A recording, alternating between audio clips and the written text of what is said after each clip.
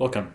This is lecture one, and it's the introduction lecture. The previous lecture was lecture zero, because computer scientists start numbering at zero. This lecture is about exactly what startups are all about, this whole startup thing that everybody's talking about, and also what startup engineering is about.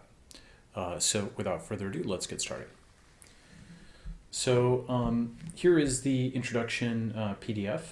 You can see the URLs over here for the class itself, the sign up page, which you can send to your friends, and then the forum to ask questions. That's just a short link to make it easy for you.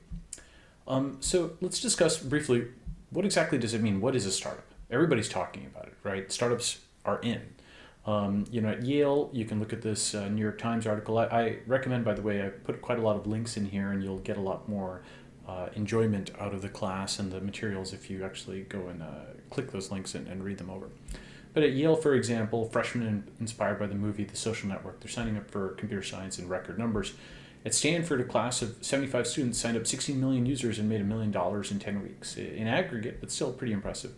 And at Harvard, there was a kid who left for Silicon Valley, and you know that story. So in the U.S., and I know that many of you are not Americans, some of my references will be U.S.-centric, and please remark in the forum if that really offends you, but hopefully it shouldn't.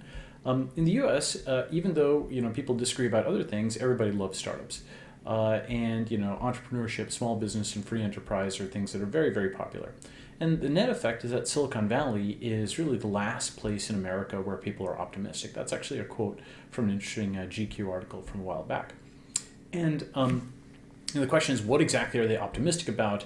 There's many definitions of a startup, but perhaps the best is one that was postulated by Paul Graham about a year ago, which is that a startup is about growth, right? That is, a startup is a business built to grow extremely rapidly.